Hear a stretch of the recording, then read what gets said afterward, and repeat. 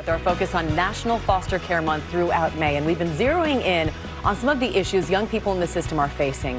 50% of foster children have no income within their first 4 years of aging out of the system, and those with an income receive an average of about $7,500 annually, which is why we are highlighting businesses like this cafe in Philadelphia, helping to arm young adults with the tools they need to thrive.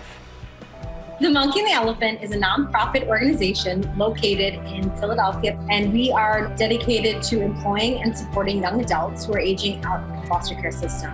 We do that through a cafe where young folks get training, a job, and sort of wraparound support to help them during that first part of their adulting and career journey.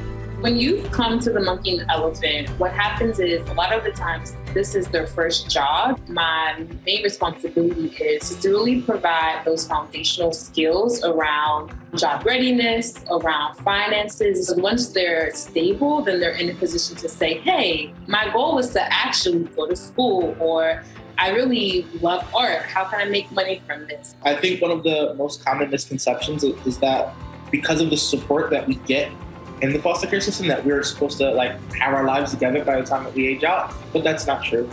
Aging out of the foster care system is a really difficult time. I mean, I'm sure everyone can imagine themselves at 18, 19, 20, 22, and having everything figured out was not an option. And a lot of people leaned back on their communities and their families, and our young adults don't have those same networks. I think the biggest need, hands down, is housing. The other need is honestly consistent employment in spaces like this that are going to give you second chances. It gave me life skills to learn how to budget my money. It gave me skills on how to open up a bank account. There's just basic skills that that your parents are supposed to teach you that I didn't really have.